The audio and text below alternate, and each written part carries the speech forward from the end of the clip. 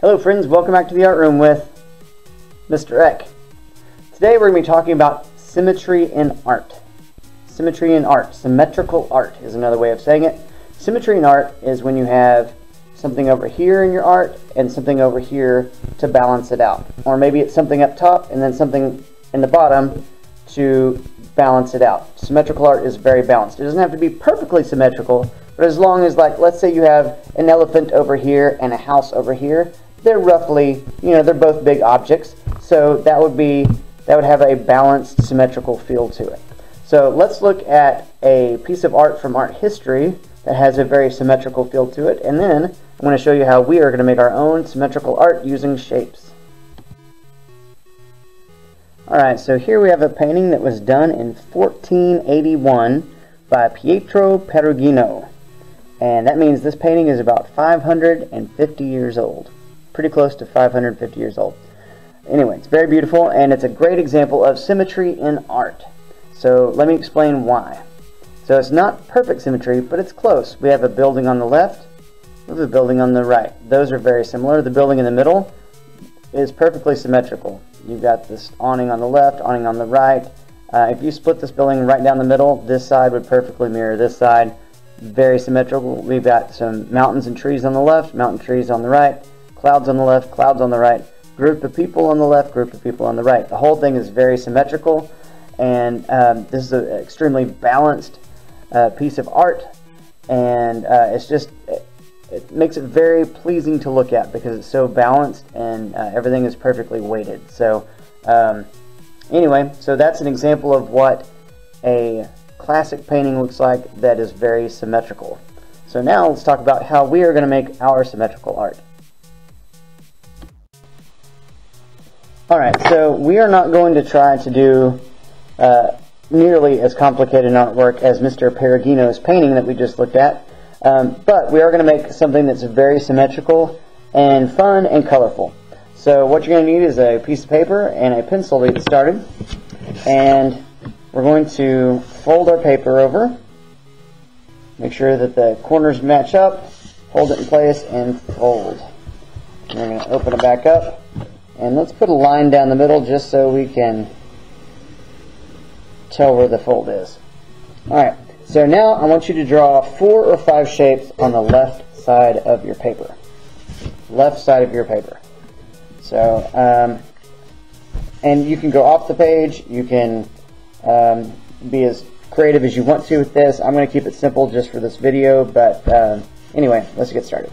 So I'm going to do a circle that goes off the page, a medium-sized triangle, a diagonal rectangle, and a diagonal oval. I got room for one more. What should I do down here? How about a diamond shape? Alright, so 1, 2, 3, 4, 5 shapes. Now what we're going to do is we're going to fold it backwards like this. So imagine if this is a book, you wouldn't want to do this to a book because we folded it this way, right? So if you're holding a book like this, so instead of closing it, we're going to fold it backwards. So you've got your shapes on one side and a blank piece of paper on the other side. And now I'm going to show you how you can trace this using your window and sunlight. Alright, so like I said, we're going to fold it like this. We're going to go to a window that's sunny. You're going to take your drawings, your shapes, and put them on the window, and then smash it flat. And I don't know if you can tell, but I can see through my paper to trace it.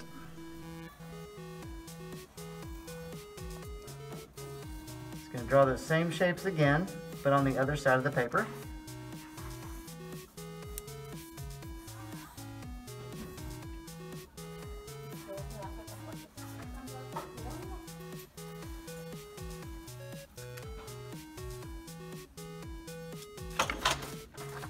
Look at that, symmetrical. So now we have our symmetrical shapes and they're ready to color. So now we're going to have fun with color. I want you to pick 2 colors that look great together and you're going to alternate them. So let's just say orange and blue, for instance. If you have orange shapes and a blue background, then on this side, you're going to flip that. You're going to have blue shapes and orange background. And in fact, I want you to pick complementary colors. So let's look at complementary colors real quick on a color wheel. Alright, so this color wheel shows complementary colors. So you could pick purple and yellow. You could pick red and green, blue and orange, kind of a yellow, orange, and kind of a violet blue. Complementary colors are just known to make each other look more vibrant and look very beautiful. So pick 2 complementary colors to use for your artwork, and let's fill that in. You can use markers, crayons, colored pencils, paint, whatever it is you have that you feel like using today.